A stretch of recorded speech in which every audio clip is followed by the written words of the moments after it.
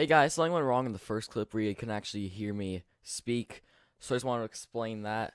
And basically, all I really said was, hey, I bought a new chair, and here's a time lapse of me building the chair. So, time lapse, go.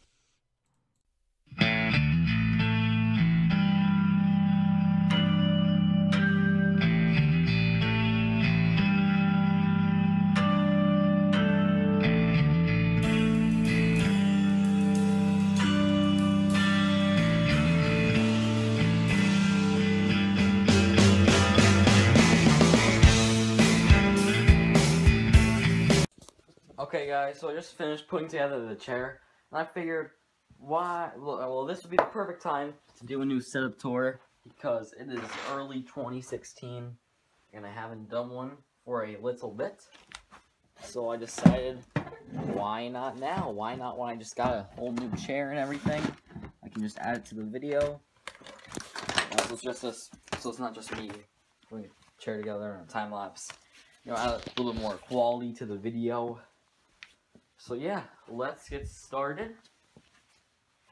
So this is the setup for early 2016.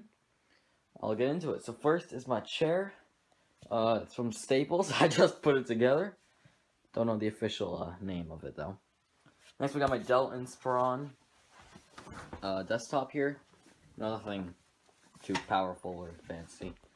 Then we got a 1 terabyte hard drive. Then we got my Razer Krakens, and then my Blue Yeti on its boom arm here, and the pop filter. We'll just move that up there. Next we got my Black Widow Ultimate 2014 keyboard.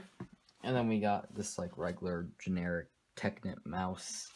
And then a Razer, oh god, what's the name of the mouse pad? I forget the name of the mouse pad, but you guys probably know.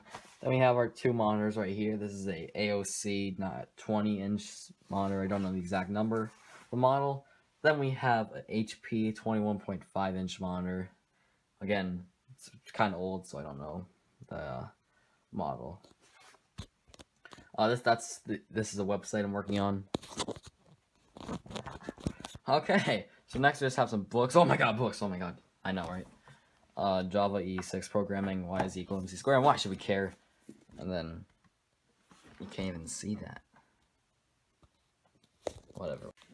Okay, sorry there, my phone died. But yeah, on this side we just have a bunch of knickknacks sort of thing.